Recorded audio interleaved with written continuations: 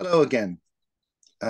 Welcome back to another of my series in conversation with, and I'm delighted to have with me today Ivor Cummins, who is a very busy man, but he very kindly has agreed to give me nearly an hour of his time, and we've got a lot to discuss today. So I'm not going to go too long with the preliminaries. So first of all, I'd like Ivor, thank you for coming, and if you could tell people who are not aware of who you are very briefly, uh, your background and what your interests are.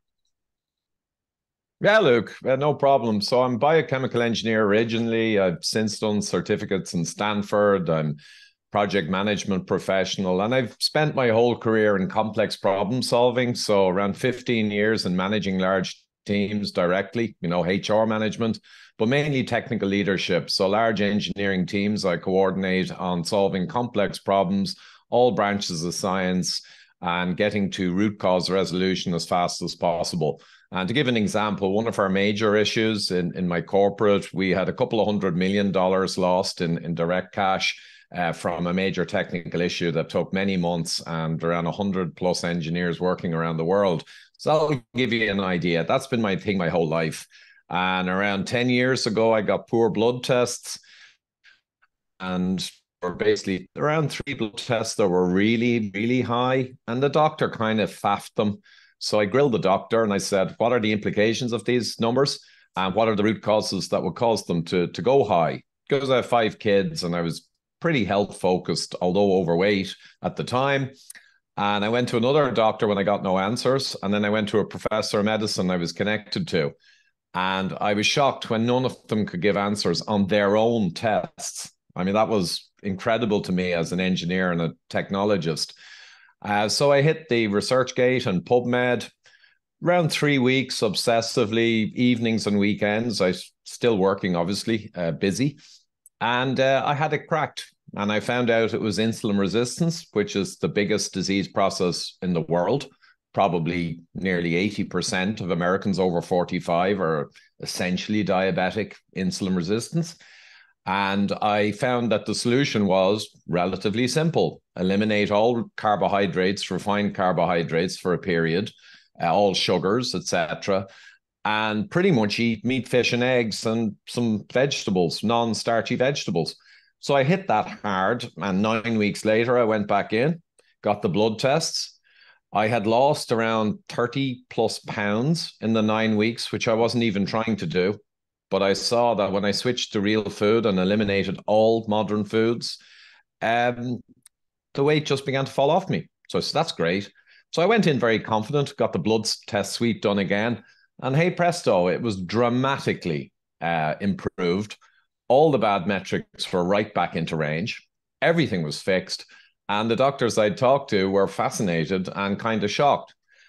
So then I got into that world of health, and I got sponsored by a multi-millionaire Irish man who wanted to save the world from heart disease. I specialized in heart disease, diabetes. I went all over the world, from Israel to East, West Coast America, lecturing at nutritional and medical conferences. And then when COVID hit, I'll wrap it up now. I had so many years and such a vast network grown of doctors and epidemiologists and medical professionals. When COVID hit, many of us in that core network realized this is insane. So I began to get involved in that.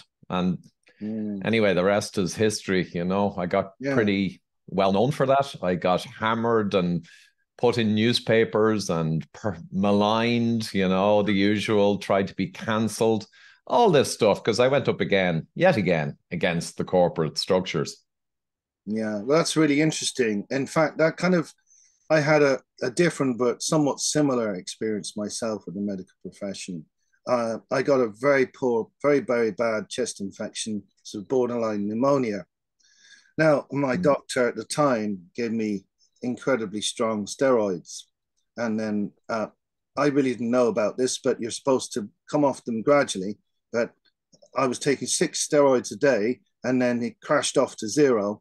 And I ended up with unbelievable insomnia.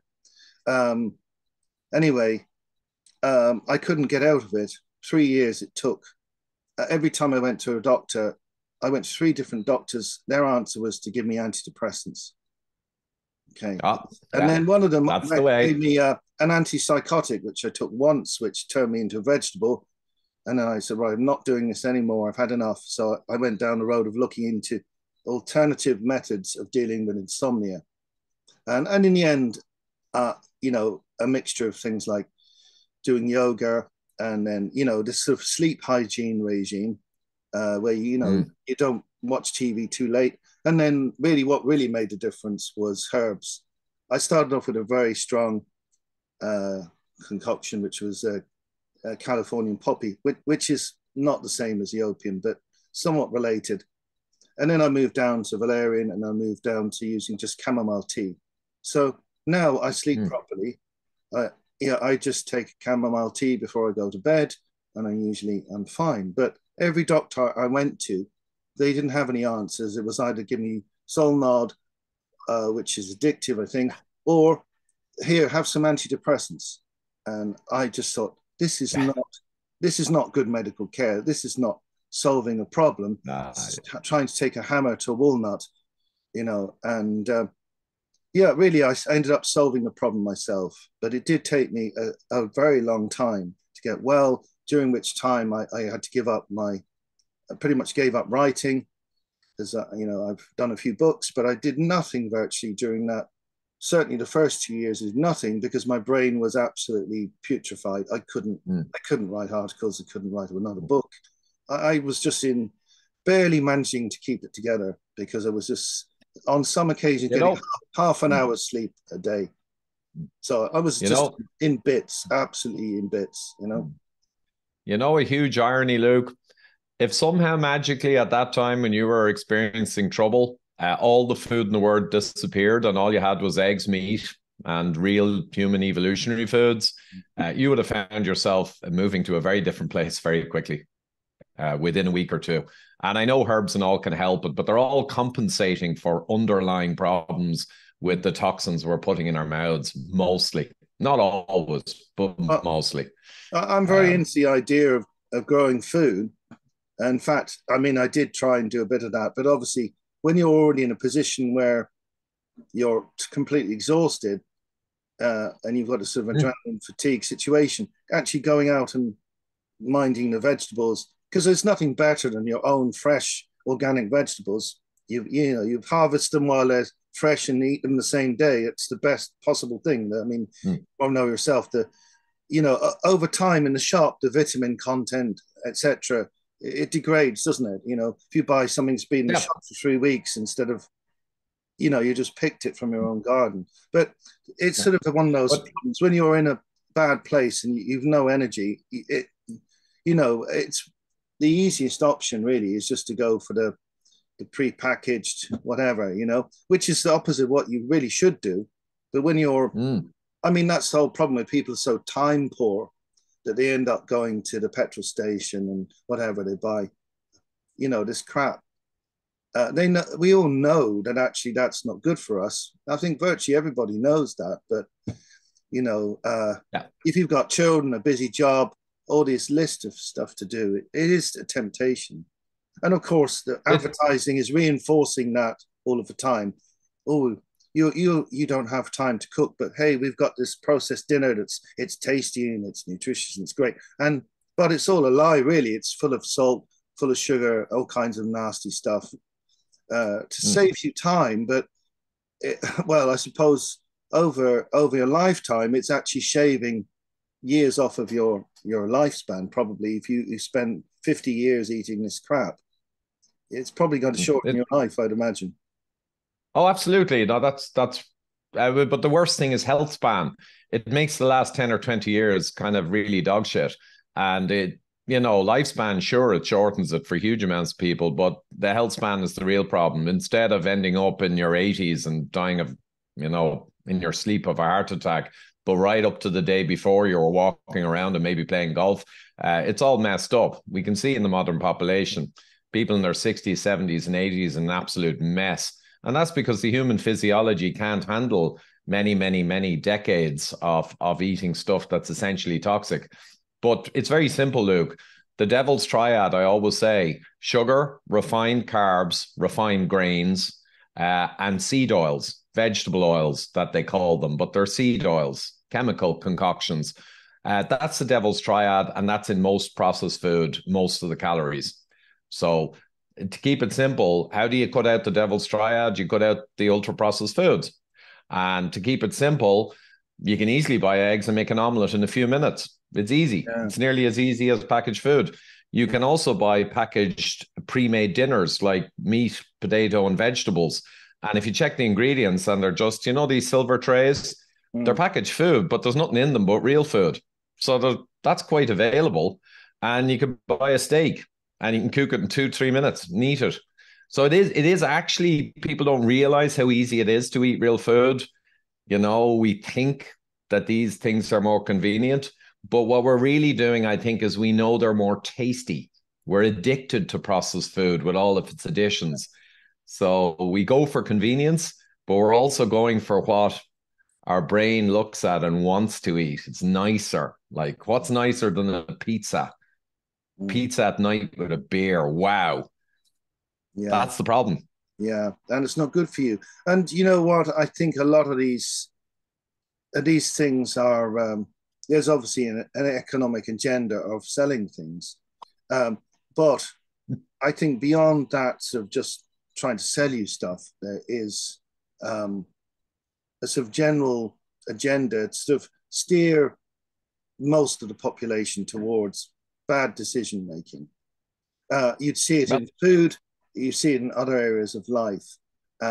Certainly, the way our approach to medicine is supposed to be now just go and get some pills. And if you look through different areas of life, if you look at what the ultra wealthy, the important people in the world do, and what their businesses are telling us to do, there's somewhat of a contradiction. I'd imagine people like Bill Gates probably eats an organic diet, probably eats sort of nice steaks, but they'd encourage us to eat sort of this fake meat, or that if you're ill, just go and get some pills.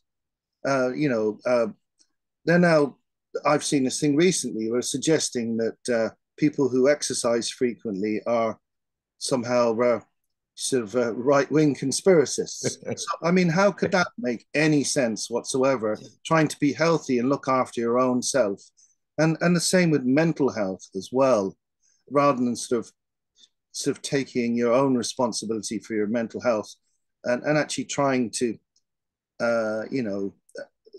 either sort of look inward yourself, get some therapy, do sort of things like yoga or meditation, which help you to sort of ground yourself and be calm. It's like, you just need to take a load of antidepressants, perhaps, and that'll solve all your problems. They present these magic bullets to us, the general public, which of course cost money as well, and they make a lot of money from this, but they don't actually work. And I just see from my knowledge of people I've met who are sort of very wealthy or in positions of power, and what I've seen reported about them, what they recommend to us and what they do themselves are two very different things. Of course. It's just business. So there's no real conspiracy theory at all there. It's a confluence of interests. So the medical business is a business. So it's hawking all of its stuff that's ineffective and junky. But, that's the business. And then the food industry has to give the addictive kinds of foods, ultra-processed foods. They have long shelf life. They're internationally shippable. That's what the business is built on. The junk. Real food is perishable. And pharmaceutical industry makes massive trillions or billions, any hundreds of billions, out of all the diseases from the processed food. So the food industry and the pharma industry are almost like buddies indirectly. And then you got regulatory capture of the FDA, which is just a running joke for decades. The head of the FDA becomes a senior person in Pfizer, or the senior person in Pfizer or Goldman Sachs or whatever becomes the head of the FDA. So it's just in our face confluence of interests, and they're all just making out like bandits. And the funny thing is, Luke, you accuse people of conspiracy theory when you question powerful corporations and organizations. And no one stops to think that for all of human evolution, humans mistrusted, rightly, for survival, powerful figures above them that were gaming their life for all of human history.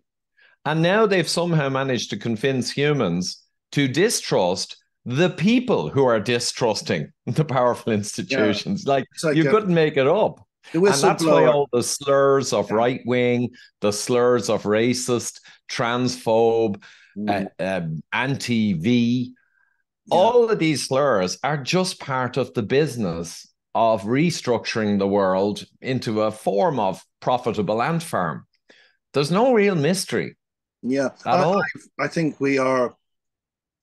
I think my opinion is that the sort of bosses of the world would regard this sort of post-Renaissance sort of period of educating the public as somewhat of a mistake, and I think they're trying to push us towards neo-serfdom, reduce our education level, increase our dependence on them and their businesses, and encourage us not to think for ourselves. Um, and I think this is playing in more and more as we enter into more of a technological age. I was just reading yesterday about in China, there's a new service robot being introduced, supposedly to help elderly people. So, I mean, that sounds very benign, wonderful, great. Some poor old lady that's having trouble in her house, the robot will go and make the tea and bring the tea over to her, and she doesn't have to use a Zimmer frame to do it. That sounds great. But the reality of this is they will start replacing the pleb jobs with the robots, and everyone will be on the dole, or most people. They're going to do this with truck driving. I noticed in my local Super Value, there used to be 2 automatic tills and 2 at the other end. So at the sort of big entrance, they have now doubled that and removed 2 of the human tills. So, I mean, just give it time. It will go into a shop. It'd be lucky if there's 1 till. There'll probably be a robot that serves you. And it not only is it sort of getting rid of people's jobs, it removes the human experience, doesn't it? The interaction, you know. You're not going to say, "Oh, look, it's a lovely day today" to the robot, are you? Or go, whatever. Pull its batteries out, maybe. We'll have all this sabotage from people who want the real world back. But like, there's a lot of normal commercial forces there. As the technology develops, businesses will want to go to lower cost and lower labor. So there's all normal, understandable, like the Industrial Revolution. And also a lot of bad people. And, we have all the organizations, the WEF and the UN and the WHO, which made our lives hell for years there recently. Yeah, they love this because technology is naturally moving towards what they also want. And ultimately, universal basic income. You see that coming up in the last few years. Yeah. The billionaires all want to give an income for nothing to the poor people, right? And it's just to move to that kind of ant farm. Give the people money. They don't have jobs. They get fat and sick, and they'll feed the money right back into the machine for drugs and crap food. And that means that the people running the world have a much easier job. Imagine the world is full of lean, strong, carnivore type humans who are critical thinkers. You haven't a hope of having any of that nice, clean, manageable system. It's a mess, right? They'll take our head off. I met a guy, Professor Matthias Desmet, who's the author of The Psychology of Totalitarianism, one of the best books on the COVID era.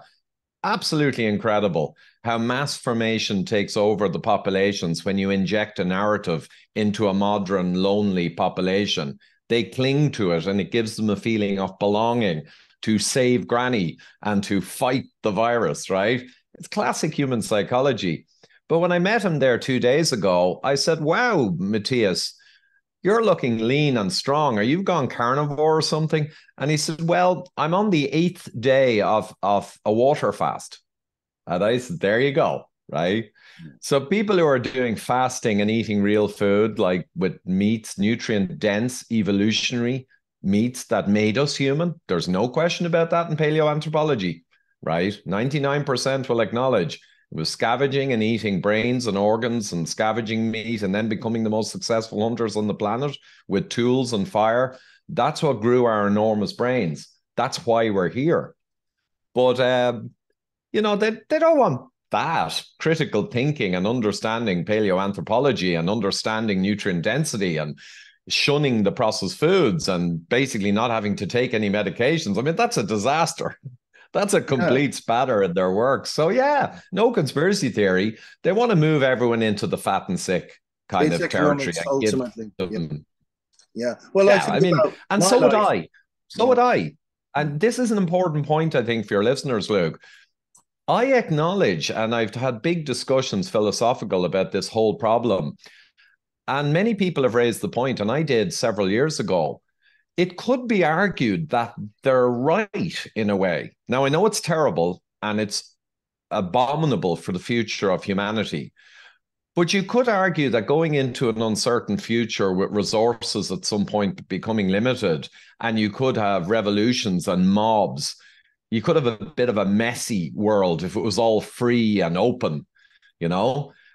You could argue maybe it's better to get a docile kind of population and have stability. And I'm not saying I agree with that. Obviously, it's abhorrent to me. Yeah. But you could make an argument, and a lot of them up top are not like evil schemers who want to rule the world, really. They actually think it's their job to get the world manageable. They actually believe their own stuff, Yeah. which is just an interesting thing to keep in mind. Yeah, I totally agree. I mean, there are always going to be people in the world who irresponsible, who act stupidly. And when you have a large mass of that type of person, I could Oh, understand that thinking that wouldn't it be better? But I think you've got to think about, is it better to have a world when you have to suffer fools, but everyone has free will? Or is it better to have a world where we essentially have no real freedom and everything's dictated from the top down by this sort of horrific pyramid mm, with these, I think that's the road to totalitarianism. And all it means is if you have a benign dictator who loves his people or her people, that doesn't sound so bad. But who's to say that the next leader isn't going to become like Stalin or somebody or Hitler? And yeah. then straight away you're into absolute tyranny then. So, I mean, it's a very dangerous proposition to go down that road, Mm. I think. Yeah, well, the thing is, what I said really is only to get an insight into them up the top. Yeah. But of course, you're absolutely right. The reason I fight so hard on this one is it's anathema. It's abominable. Mm. It's the worst possible future. And it's insane what they're doing. But just that they believe it and you Yeah. could make an argument. It's crazy because once you take away human freedom and human agency, it's over. Even if it's stable and even if it avoids some future wars between East and West, that's fantastic, of course. Mm. But it's over anyway, because the game is over when you have a totalitarian system. And it isn't so much the road to totalitarianism, what you described. When you have a fully controlled system, that's it. It's game over until there's a revolution. Yeah. And that's the problem, that what they're going for, it's game over anyway. What's the point if you're living in a UBI kind of managed ant farm system? Yeah. You've lost everything. Yeah. I It's been agree. lost. You're right. Now, one thing I wanted to touch on was uh, the CBDCs have been talked about for quite some time. And now I've looked and it seems they are actually beginning to roll this out, hoping to have it implemented before the end of this year. When originally there were plans for 2025, it looks like that's all being brought forward. They're trying to Mm. uh, look at implementing it before Christmas. I've seen various reports on that. Whether that's Mm. scaremongering or actually going to happen, I can't be sure. But I think the big problem is, I think, how do we actually go about resisting? I mean, Ah, there's two great great examples I often cite when I talk about such things would be Mohandas Gandhi and Martin Luther King Jr.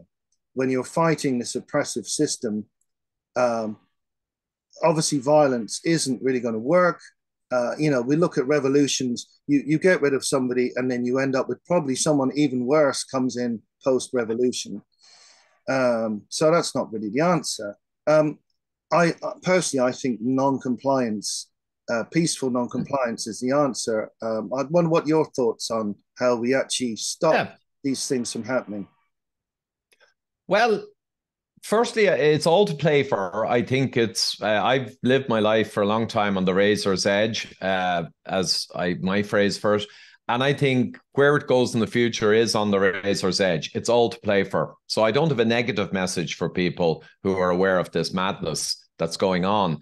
But equally, it's possible we'll ultimately lose largely, or we'll win. So I think there's two major vectors in how you push back. And recently in Amsterdam, I went through this on stage at the end of the Science Summit. And also, quick one, I interviewed Professor Richard Werner there, who invented quantitative easing concept in 95. He's a central bank and banking expert, fluent in Japanese. He advised the Japanese government back in the 90s through their crises. So an incredible guy. And I can give you the link. You can put it below to my interview with Werner. So that'll tell you all you need to know about CBDCs. But in terms of reacting, I think there's two major strands. One, which is my main one, is simply awareness.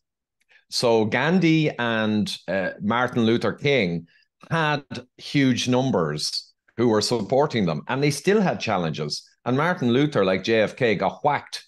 So there is that too, less in the modern world. But the thing is, they had numbers. So we need awareness that people simply are aware of the basic reality of what's happening and where the world's going. And they understand CBDCs and what COVID was about.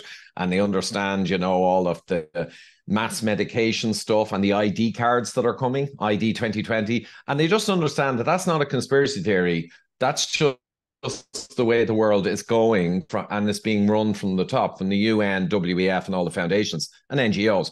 Just people to understand that and begin to push back in their own way in large numbers. So awareness is everything. And we have headwinds because of censorship.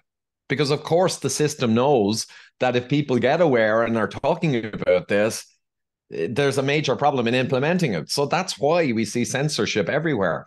So that's awareness. And my advice on that to the people in Amsterdam and elsewhere is, if you tell people passionately how the guys up top are doing this, and you talk like that, you will convert no one. No one will listen to you. They'll just say, oh, conspiracy theorist. So you raise an eyebrow and you say, I saw in the Telegraph recently that, this foundation is funding whatever. And you refer to published articles, and there are many. And you refer to Rockefeller Foundation archives, which are all documented. And you refer calmly, and you use a bit of humor and cynicism and raise an eyebrow. I don't know if I'd like now this crowd actually deciding my future, right? Would you? So you don't act like a conspiracy theorist. You don't act passionate and wild-eyed. So that's the way you share data. You ask questions at the coffee machine or the cooler.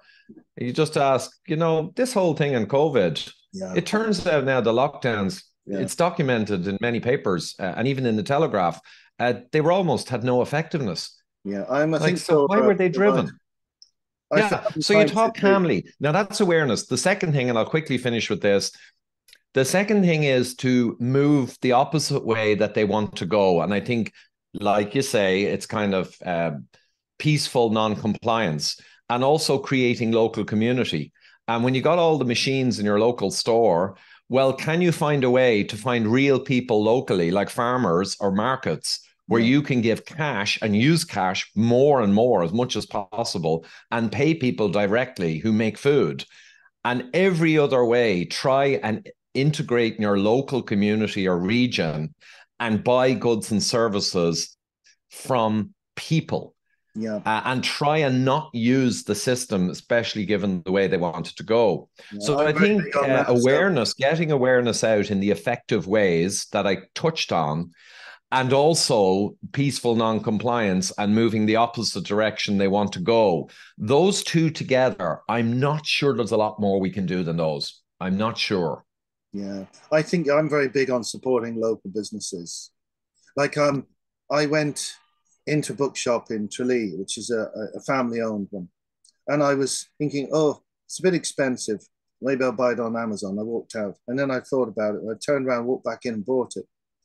And I thought, look, okay, this has maybe cost me €3-4 more than I would have paid on Amazon, but this is a family-run business, and I thought I want to support them. I don't want them to go out of business. If everybody decided to go home and save a fiver or whatever, they'd go out. They'd have to shut their doors, and that's what they obviously these mega corporations. That's what they're gunning for.